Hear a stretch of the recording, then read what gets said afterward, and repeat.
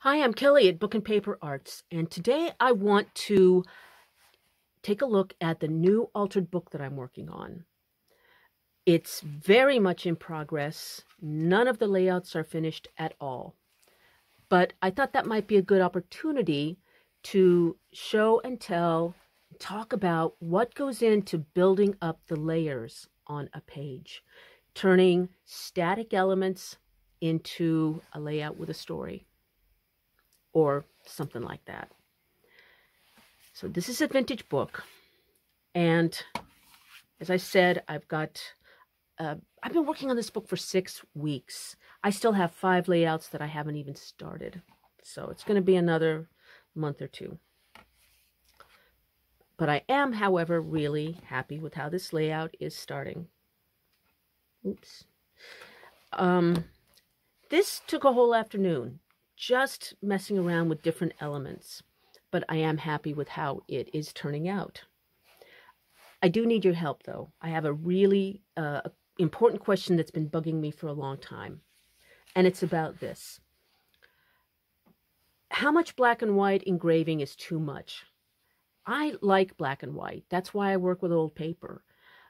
But is this too much?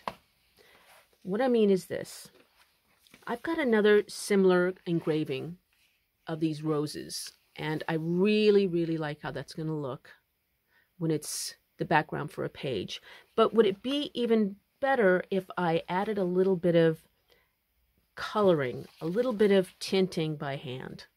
Here's another one where I've done that. I've started adding some yellow to these daffodils, and I will probably go and add different yellows because I am happy with how that's turning out. Here's another one where I've started to add some color. And that's all I'm going to add. I'm not going to do the flesh tones or anything like that. I just wanted to add a little bit of contrast with some hand tinting there. So I'm serious. I would be so grateful if you go, let me know in the comments whether you think black and white or tinting or a little of both. Thank you. Now here, let's see. This is a page where I started with a background with some tissue paper. I am always on the lookout for printed tissue paper. Some of it can be really, really charming, and it's cheap and it lasts forever. Also, when you glue it to something, a substrate, it goes translucent so that whatever's printed on it really pops, but you can still see the text underneath. Here, I also added a border with a little bit of a page from some British wildflowers. It's here. And if you like that sort of thing, I use these pages a lot. I have some high-res scans on my website. They're free, and I will put a link in the text below.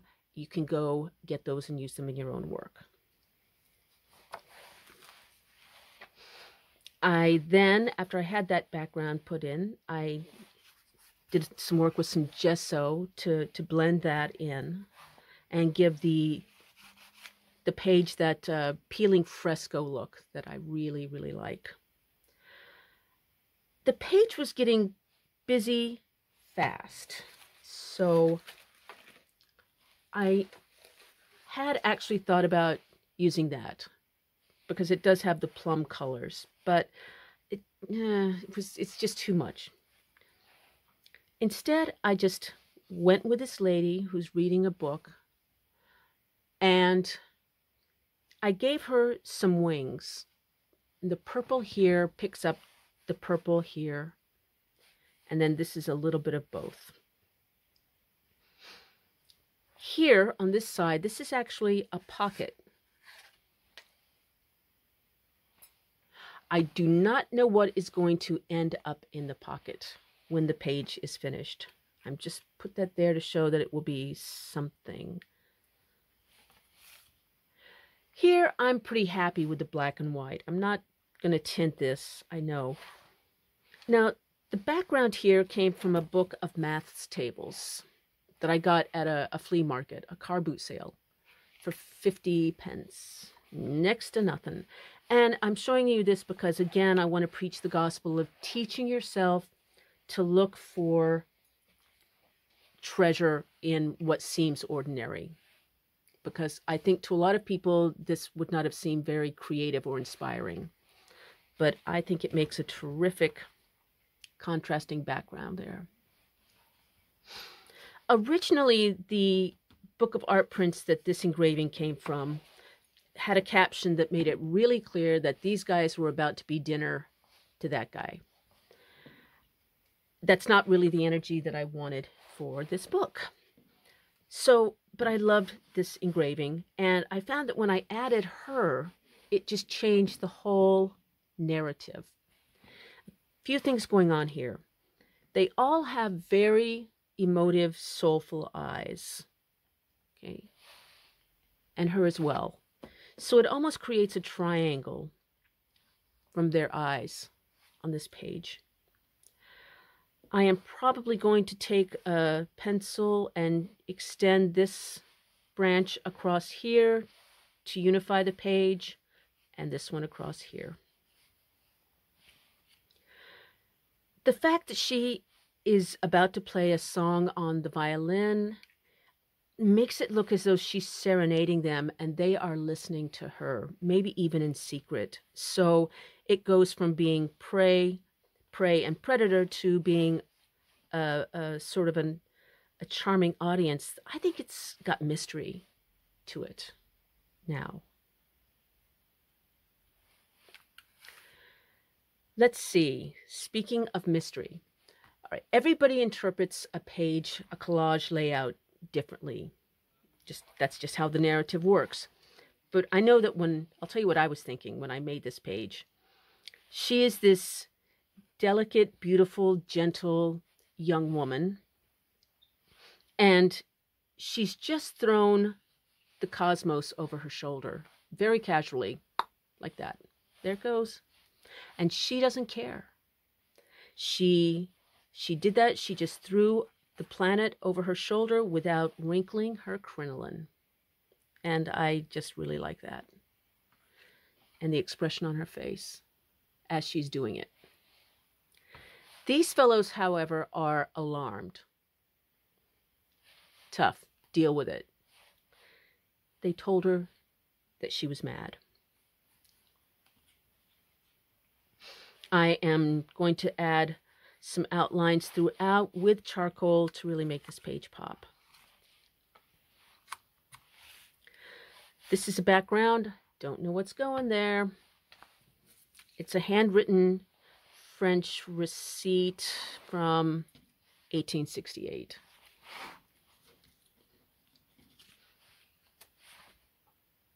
That might be a good start. I got some ideas. We'll see. Now, this is a pocket over here.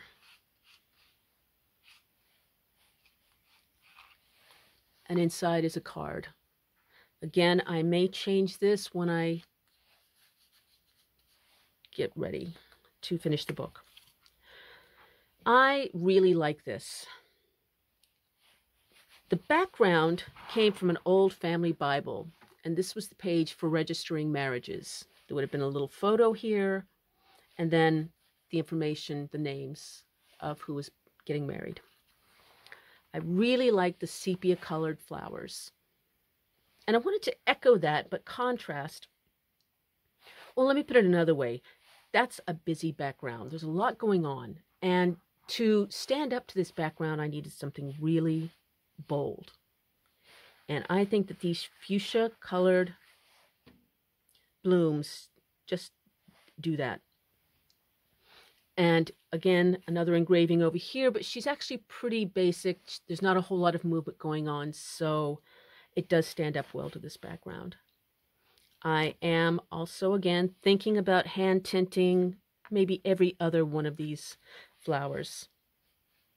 Or maybe these circles. Not sure. This page gave me some grief because the binding just broke, snapped. So I tried mending it. You can see underneath a little bit, that dark shadow is where I put in some tape. It didn't work. So there went a whole day. Then I decided to give it a really big shot, and I had a 1920s woodblock printing Japanese on rice paper. So I just put it all the way across. It does let some of the original print and text show through, and this time the binding held. Over here, I have another really bold flower, and I get the question almost every video, where do you get your images? Well, clearly I work with a lot of vintage things, and I can explain more about that, but that is a different video.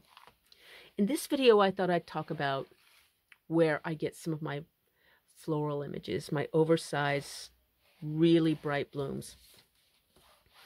This is called Mr. Marshall's Flower Book, and I don't remember, I got it at a secondhand store, and I have used it so much, just cutting out the flowers and using those.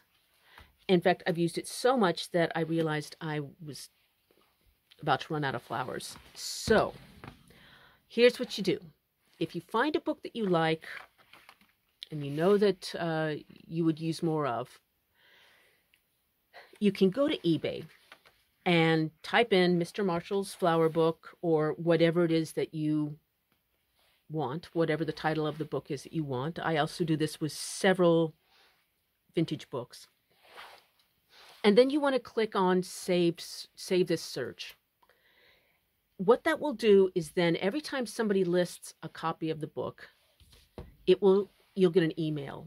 And what that does is you can check your email, and sometimes the book is going to not probably be in your budget. That happens to me all the time.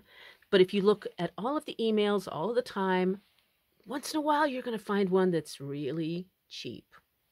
Buy it, put it in your library, and there you go. So I again used the wildflower fragments here and also inside of the arch. So we have the gold in her tunic, the flower, and in the center of the flowers here. So that holds that page together. This is another pocket. And again, I don't know if these are what's going to end up in it, but I don't know. I collect nun postcards, so maybe.